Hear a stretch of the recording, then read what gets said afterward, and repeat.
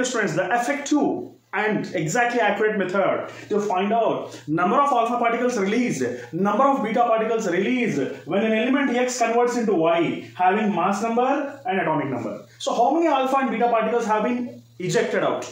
You know, this is a very confusing cases which we are going to discuss here now. I am going to teach you an effective and accurate method. What is that? You can just take X 90, 200 gives rise to Y 80, 168. This is Y. Okay. Let us take here how many alphas?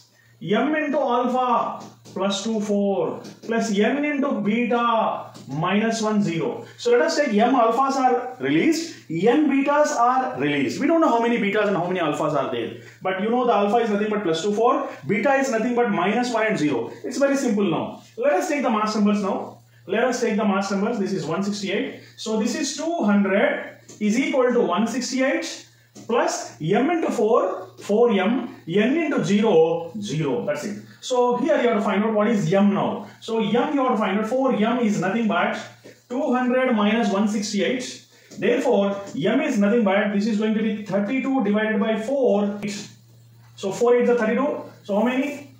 8 alphas have been rejected out. 8 alphas are rejected. So M you got the value of M. So 8 alphas have been rejected. How many betas are rejected you have to find out now. Very simple here. You can just take the atomic number. Just previously you have taken the mass numbers. You take the atomic numbers now. 90 is equal to 80 plus M into 2, 2M and N into minus 1 minus N.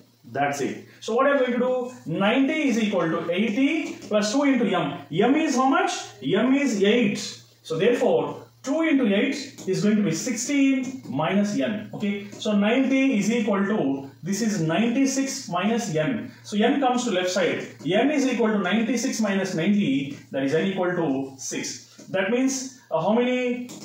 6 betas and 8 alphas have been ejected out. So simple and logical and very, very effective and accurate method to find out the number of betas and alphas. Thank you.